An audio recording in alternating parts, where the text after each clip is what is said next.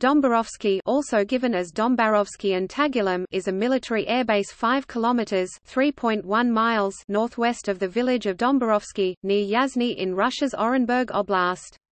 Operated by the Soviet Air Forces and later by the Russian Air Force, it hosts fighter interceptor squadrons and an ICBM base, which has been adapted for commercial satellite launches.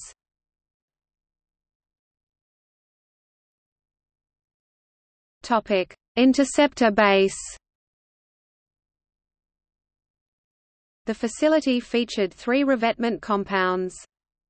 The 412th Fighter Aviation Regiment 412 IAP flew from the base with Sukhoi Su-9 Fishpot aircraft in the early 1970s. The regiment replaced it in 1978 with the MiG-23M Flogger B. The 412 IAP disbanded in 1993. Other reporting of the 763rd Fighter Aviation Regiment 763 IAP flying MiG-23 aircraft in 1991 appears to be incorrect. The 763rd Fighter Aviation Regiment was, it appears from more recent data, flying from YUGORSK-2.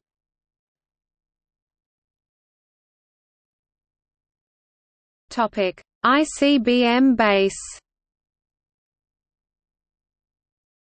Dombarovsky is also the home of the 13th Dombarovsky Red Banner Division, 31st Missile Army of the Strategic Rocket Forces.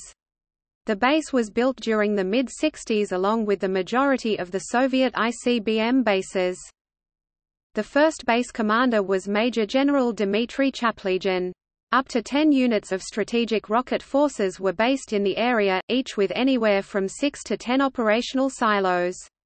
At the peak of operations, Dombarovsky maintained a total of 64 silos on full alert. By 2002, according to the Russian press, the number had dropped to 52. The missiles deployed in the region were primarily the RS-20 type and its sub-variants. On December 22, 2004, the rocket forces conducted from the base a test launch of an R-36M2 to the Kamchatka Peninsula.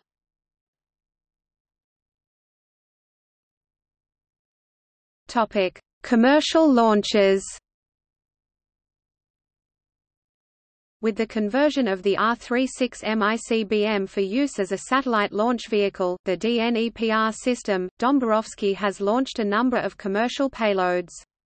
These civilian launches are operated by the Russian Air Force on behalf of the launcher's operator, Russian-Ukrainian consortium Kosmotras. Kosmotras calls the facility Yasny Launch Base, and has constructed additional facilities necessary for commercial satellite launch operations, including clean room integration facilities.